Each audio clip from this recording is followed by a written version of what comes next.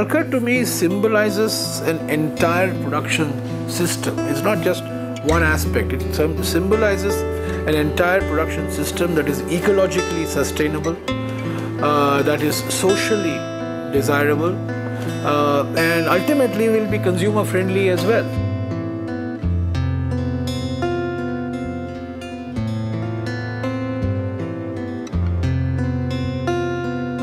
So what we're trying to do in the Malkha initiative is to go back to some of those basic principles and to use some of the skills and the inherited strengths that we have of the cotton textile industry, and to combine those traditional skills with the modern skills of today.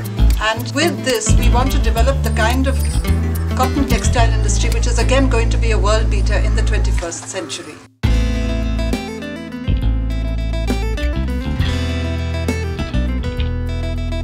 The Malkha project is really an idea that's much bigger than creating fashion, creating consumer products.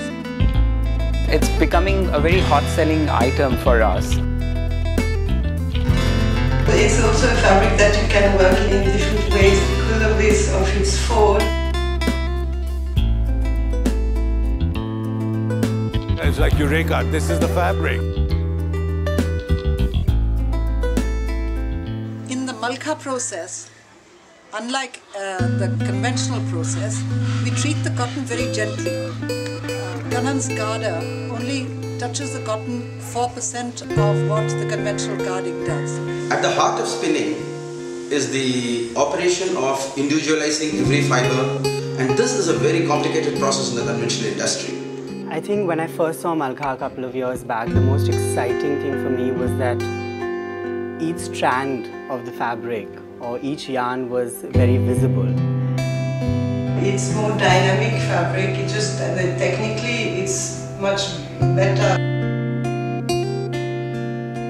What sets microspinning apart is we simplify the process inherently by avoiding the act of compressing cotton into bales, and that gives us a huge starting advantage. So we retain all the natural qualities of the cotton because the garment keeps its shape, it keeps its absorbency and its color holding.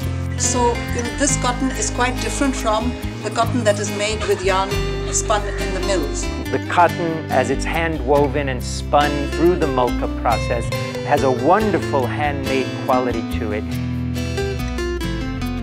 Since the very onset of Sustained Goodith apparel range, we've been using Malkha fabric extensively. There was this coarse fabric which was extremely soft to touch but had this amazing textural quality.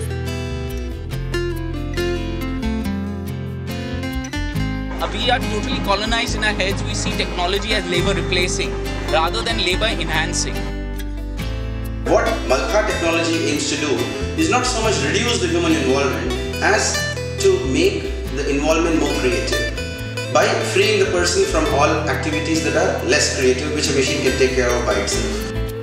And that is the work which Uzramma through Malkha has been doing on how to create good quality fabrics at the level of the village which use less energy per meter of being produced. It has that springiness and vitality, and that's what the big designers seem to like. We got the fabric, we chose the colors, and it's been a joy to work with. There's a magic, there's a life that comes into these fabrics.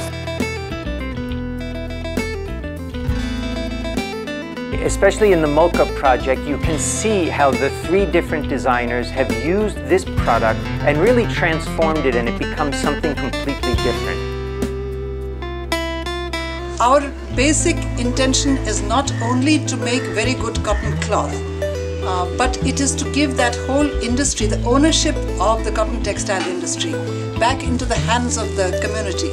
They should no longer be just the lower end workers. I got fascinated by Malkha when I saw the nature of the production process, and I also was very impressed with the quality of the cloth that got produced with it. So from the farmer's point of view, having a mill in the village enables them to sell their cotton very advantageously, eliminates the role of middlemen and distant market. It provides women part-time employment, adds to their household incomes. I think it gives practical shape to what Gandhiji used to talk about, which is to industrialize, but industrialize in a manner that is consonant with our traditions and with local resource endowments. People seem to see society in the shape of a pyramid, with the disadvantage at the bottom. And people talk about the fortune at the bottom of the pyramid. Well, I think that's a bit cheeky, because what that really means is making money off the disadvantaged.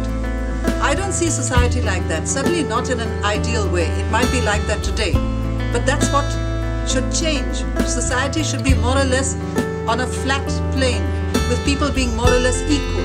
And that's what we're working towards in our small way in the Malkha initiative.